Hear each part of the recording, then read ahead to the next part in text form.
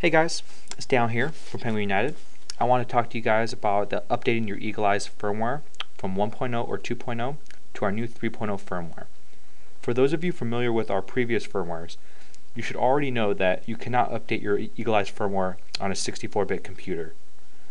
This has caused problems for users without access to a 32-bit computer who need to update their Eagle Eyes firmware. So we've been working on a 64-bit updater. The only problem is that we realized that the only way to fix this problem would be to actually change the firmware itself to be updatable on a 64-bit computer. So our latest firmware 3.0 now has the ability to be updated for future firmwares on a 64-bit computer. But the problem is that in order to apply the fix, you still need to do the initial update from 2.0 to 3.0 on a 32-bit computer to have the 64-bit fix. It just requires that you have access to a 32-bit computer for about 2 to 3 minutes one time for this one update. We suggest that you either borrow or use a friend or family member or work computer that is 32-bit for this one-time update. If you don't have access to a 32-bit computer, you can create a 32-bit computer on a 64-bit machine with a virtual machine using software like VMware Player, which is something that we're going to walk you through in this video. So there are a couple things you're going to need in order to create a 32-bit virtual machine on a 64-bit computer or Mac. You're going to need a copy of VMware Player, which you can download for free, and either a 32-bit Windows operating system installation disk with a CD key, or a legal copy of Windows 7/Vista Professional or Ultimate. This video will focus on how to create a virtual machine with a 32-bit installation disk.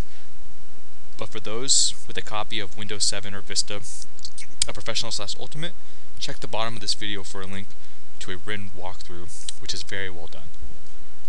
So the first step in setting up a 32-bit virtual machine on your 64-bit computer is you're going to need to download the necessary software.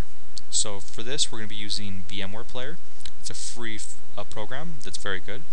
So in order to download it, we're going to want to open up our browser, and then in Google, search VMware Player download,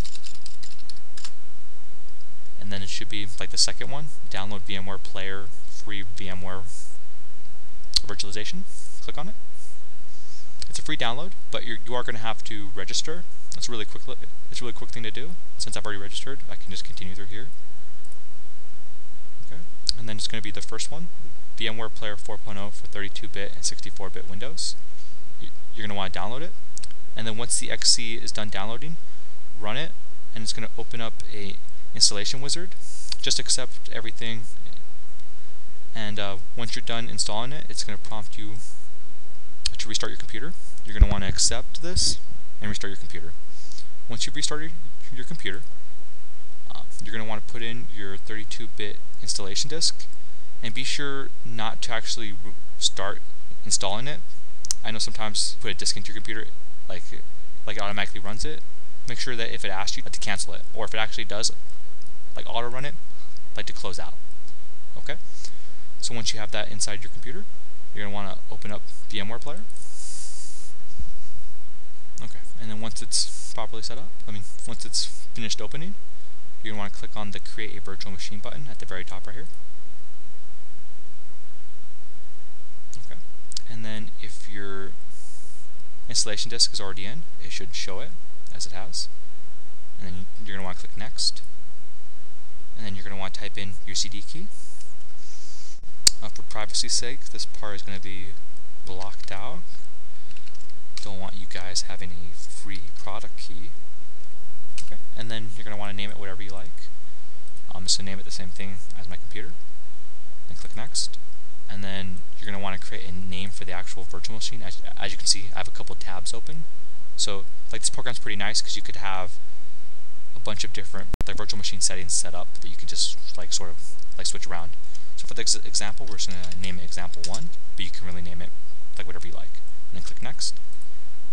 And then the minimum for Windows 7 is 60 gigs. I know for XP it's 40. I wouldn't suggest touching this, but I would suggest changing this to store virtual disk as a single file. Click on that, and then you're going to want to click Next, and then it's going to have all the information. and then you're going to want to click Finish, and then it's going to actually start setting up like your virtual machine. And it's going to take about 20 to 30 minutes because it's setting up a new computer and a new like operating system. So expect it to take as long as it would to put on like Windows 7 on like a new computer. So about 20 minutes. And once your virtual machine is properly set up, it should look exactly like this. As you can see, now I have a 32-bit Windows 7 virtual machine running on my 64-bit computer. So once you have this set up, then the next step would be to open up your Internet Explorer,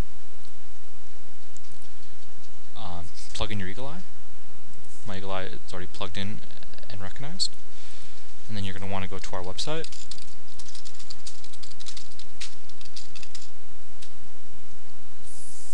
And then you're going to want to go to our support page and follow all the instructions for updating your Eagle Eye's firmware to 3.0. Okay, and that concludes this video.